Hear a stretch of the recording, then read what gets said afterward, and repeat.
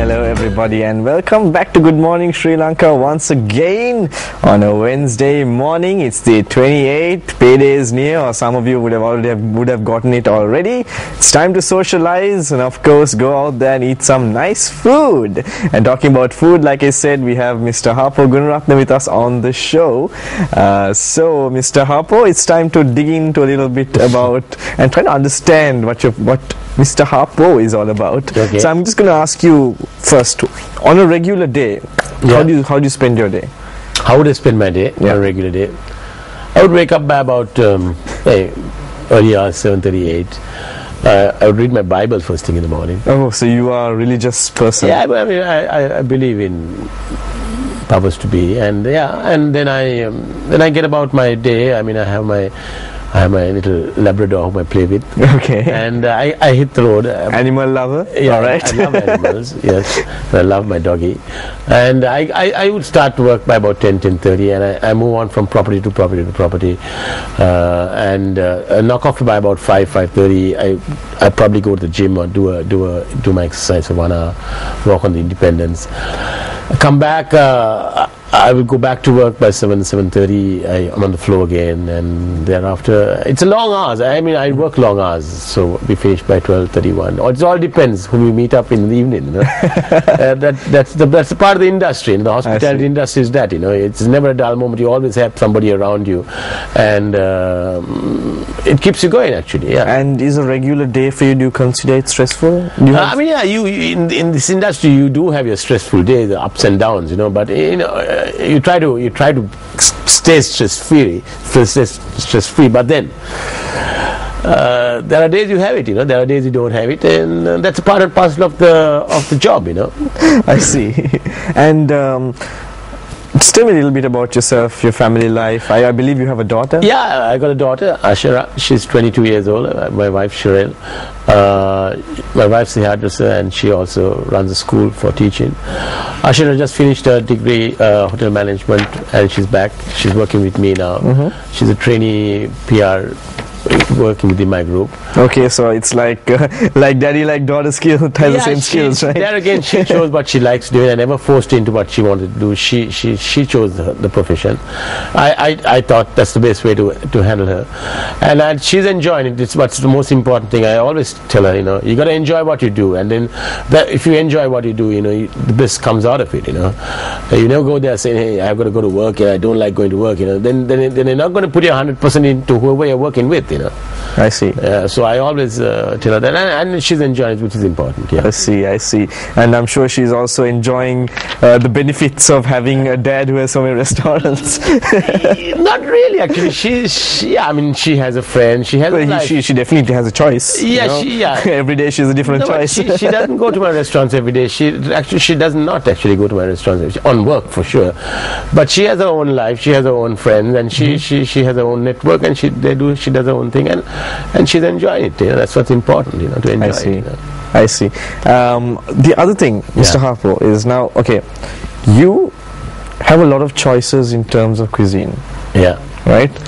Suddenly you have like an appetite for something. Okay, you need to just decide, all right, I have a few restaurants, they cater to different tastes. What am I in the mood for tonight, or this morning, or this afternoon? Should I call this chef and tell him to pack me up something? I'll come and pick it up.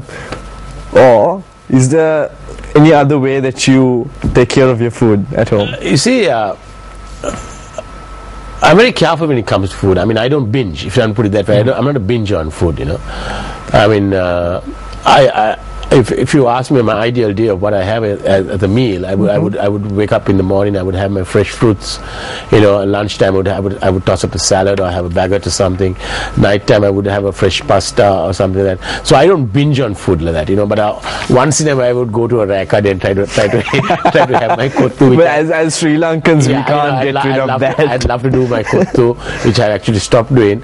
But I watch what I eat. So I mean, as much as you rightly said, I could pick up anything from any of the menu, but I'm not a binge eater, so... I'm going to ask you this now. When you on a particular day, if you were in front of a nice kottukade having a little meal, and someone came by and recognized you, have they ever questioned you? Oh yeah, it has happened many a time actually. Sometimes I sit in the shop and eat actually. I sit in the Tosikade shops and eat, and there are some of my staff comes and say, "Why are you eating in the shop?" It's kind of a relaxation. You know? Oh, it has happened to me many a times. You know, I sit in the shops and I eat, and it's something I enjoy doing. You know? I see. So in terms of in terms of your food intake, now, as I said earlier, I mean, you definitely have enough reason to be tempted. And as a foodie, and especially if you're maintaining a chain of restaurants, if you're in the hospitality industry, it is important, and it's a part of your career that you need to actually go out there and sample some of the stuff you're serving, right? And how do you maintain your health in terms of with all that food? You see, you do food tasting, but it's also how you balance the metabolisms have to be balanced. And I'm trying my best to balance. So do you have like a regular diet program? No, I don't really have a diet program, but I try to balance it as much as possible. It's not easy, but I mean, you go out there, you taste your food, you have your wines, you have all that, but then that's as I said, that's the work hazards or the work shall I say the perks of the job. You can eat what you want, you can drink what you want, but it's also that you have to have your limitations in whatever you do. You cannot do anything overboard for that matter. You need to have yourself disciplined when it comes to work, when it comes to food as well. You have to be disciplined. You cannot binge eat. Which is very true. I'm pretty disciplined when it comes to my food. Which is very true, and it shows that you're not just disciplined about your food. You're disciplined about how you manage your business as well. Yeah, I think in anything to be successful, you have to be disciplined. As much as I mean, in college I was not the greatest guy to be disciplined, but you work through the motions. But when it comes to work, you have to be disciplined. Okay. And there, if you want to achieve something, it's a simple equation. And I always drive that to my staff. If you guys have to be disciplined, I think we got a pretty disciplined lot of people working around us. That's why we run a successful chain of restaurants. I see. And what are the pros and cons of being an entrepreneur in the hospitality industry? You see, the pros of the job is it's a very flamboyant job to be in the hospitality business. As I said, you meet and greet people of all calibers of life, of all walks of life. You see people every day. You meet the stars, you meet the famous people. Those are the perks. The hours of work can tell you. Because you run 12 to 16 hours a day. So it's not a normal job you do. It's not an 8 to 5 job. It's a very different kind of industry. That's why I said at the beginning of this program, you got to like it. Because it's long hours of work, and the person you live with or the person you're going out with has to understand. You don't see much of that person. Because it's like the hospital business. You have to be there. So our business is being there when the guests are there. I can't be at home when the guests are in my restaurant. It doesn't work that way. So most of the time we are on our floors, we are meeting people, we are ensuring that the service is good, we are ensuring that the food is good, that the restaurant's cleanliness, the sound levels of music, the lighting ambience. And those are the cons. those are things you have to be with. But but what are the cons? What are the cons? As in, do you think there are negatives?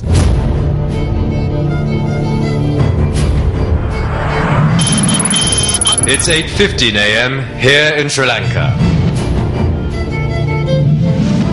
It's now 12:45 p.m. in Papua New Guinea. Papua New Guinea will be in Sri Lanka for the 2013 Commonwealth Heads of Government meeting.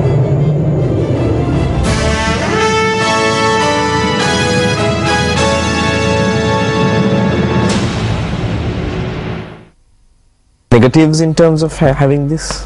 No. Responsibility? No. Nothing at all? No. I don't. Stress levels, perhaps? Yeah, but as I said, that's part and parcel of the job. In anything you'll hit a bit of negative in anything, but you take the negative and make it positive. That's the key in the success of the whole thing. So for me, I will hit a negative, but I make it a positive, and that's how I move forward. That's the key to being successful. Which is, of course, a very important way to look at things in general. I mean, in anything, and especially, I'm sad to say, but most people are negative. It's very difficult difficult to find positive people, and it's very bad to have negative people around you. You always need positive. You need to have positive vibes. If you have positive people around you, that's important, to be positive. And if you have negative people, then it doesn't send a good signal out, no way. I see. And if I'm to ask you, as an entrepreneur, what would you consider are eye-openers in your experience? My eye-opener, if I'm to say so, for me, I would think, being honest is something very important. If you want to be a good entrepreneur, you have to be honest. Like I said before, you have to like it. That's a success. If I'm telling me what would I say, a young person coming through the ladder, up the ladder, just hold on to like what you like, and start and being creative. Actually, our business is being creative, being able to create stuff, put up concepts, make sure that they work well. And as I said, just stick to what you love doing. And in terms of now, you are a boss to a lot of people. Yeah. I really wouldn't consider that, because I would say most of my employees. I wouldn't consider myself a boss to most of my people, because most of my people who work with me are my friends, and I consider all my guys who work with me. For me, they can be my stewards, or they can be my managers or my chefs, but they are all my friends. I wouldn't, as much as I can be strict with them, I can always be, I'm always nice to them. And as I said before, my door is an open door. My office doors are open to anybody, from the gardener to the toilet cleaners and we work as one big family. We're very close. So that's what I like most about it. Well, of course, as a PR person and who's good at it, you're good with people. I'm sure you're a good boss as well. Yeah, as I said before, most of my staff who have worked with me have worked with me for long years. A lot of entrepreneurs says, the key to a successful business is to have good people with you. Yeah. And it's not easy to keep those good people with you, right?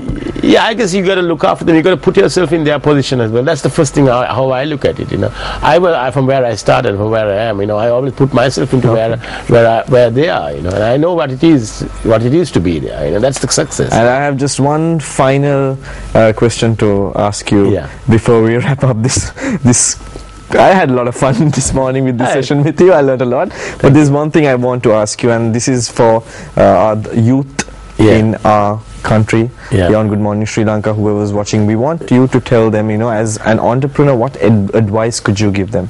First and foremost, if you want to be an entrepreneur, you got to first find out what you like to do, and then set your goals towards that. It's not going to be easy. But if you set your goals towards that and you work towards that and not being lazy and work hard towards that, nothing's impossible. That's the most important thing to think. Nothing's impossible. Everything's possible. But if you have a mission and a vision. I see. Well, wise words coming from a successful, iconic gentleman in the hospitality industry, Mr. Harfur Gunrathan. Thank you very much for being with us on the show this morning. I'm sure a lot of our viewers had loved to learn. Thank you. As so did I. So thank you very much, and I hope to see you soon. MTV Sports hopes to see you soon. Before I leave, I'm going to leave you with a little bit of a song for you to listen to on this Wednesday morning. So have a great week ahead. And before you do go, let me just remind you to log into our Facebook page, which is www.facebook.com/goodmorningsrilanka. That's facebook.com/goodmorningsrilanka. And also, if you want to email us and give us your feedback, it's mtvsports@maharaja.lk. So that's it from us on Good Morning Sri Lanka. See you soon.